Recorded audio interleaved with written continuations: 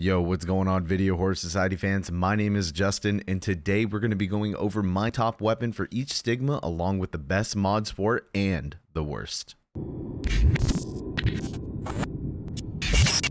For those of you who don't know me, I've been playing VHS for a long time, since the beginning of the original beta actually. I've put mass amounts of hours into the game and have used every weapon along with all the mods. So without further ado, here are my top choices. Number 1. For the Purify Stigma, I have to give it to my favorite weapon in the game, the slingshot. Not only is the slingshot extremely fun to play with, it's also the most challenging. Nothing feels better than hitting a nice flick or a shot from downtown. But in all seriousness, the slingshot is a great weapon to zone the monster with. Just simply pulling back that shot will make the monster move side to side or go behind cover. For the slingshot, the best mod to go to is higher power. This mod allows you to have 3 shots instead of 2, with no downside to crafting time. The only downside to this is your shots only count if it hits the body, which you should be doing anyways for maximum efficiency. As for the worst mod you can use, I'd have to give it to Blind Faith. Not only is the blinding effect just completely inefficient, it also increases the crafting time by 20%. I'd steer clear of this unless you're trying to troll basically. Number 2.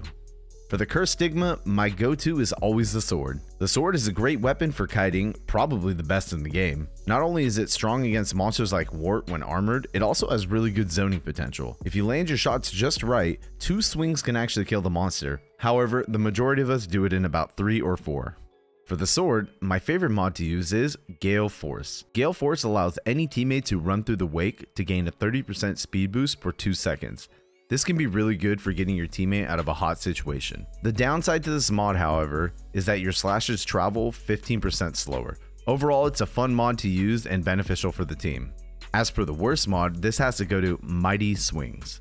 This mod looks good on paper with the 15% longer slash damage. However, the downside being 20% longer to perform each swing can be detrimental if you don't hit your shots right. Number 3. For the Burn Stigma, it was a close one between the flamethrower and the molly.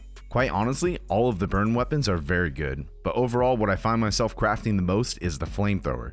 It buys you space, time, and with the right mod, you can kill at a good distance. Speaking of the right mods, my top one has to go to Under Pressure. Although the downside to this mod is being 0.2 seconds longer start time to fire, the distance you're able to capitalize at is enormous. Under Pressure allows the maximum range of the flamethrower to travel 20% further, going from 9 meters to 10.8. Moving on to the worst mod, it was really a tie between On Fumes and Burnout. For the sake of this video, I'll choose one, Burnout. Overall, this is just a troll mod, I'm convinced. Yes, decreasing the rage by 10% per second sounds good. However, if you're burning them long enough to decrease their rage by a lot, you could just either get the strike and fully reset it. So overall, steer clear of this mod unless you're just trying to mess around with the monster. Number 4. Moving on to probably my worst Stigma, Shock. Overall, I'm not entirely a huge fan of this category as I just don't have any interest in the weapons. Choosing one though, I'd have to go with the Shock Spear.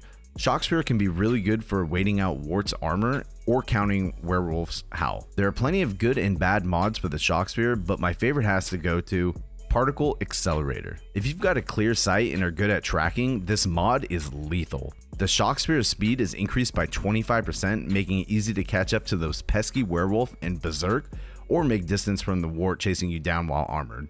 However, the downside is pretty big, being that it consumes 25% more energy, but just get good, forehead. As for the worst mod you could use, it's gotta go to Boosting Jolt. This mod just screams, don't use me. Not only is the speed boost you get from charging stations completely unnecessary, the additional 33% time it takes to craft is just what turns me away. Alright, well there are my personal favorites for each Stigma in order. If you enjoyed the video, make sure to leave a like and subscribe. Let me know down below in the comments what your favorite weapon and mods are. Check me over on Twitch at twitch.tv/justjustin, where I stream 6 days a week in the evening. Thanks for stopping by, and I'll see you in the beyond.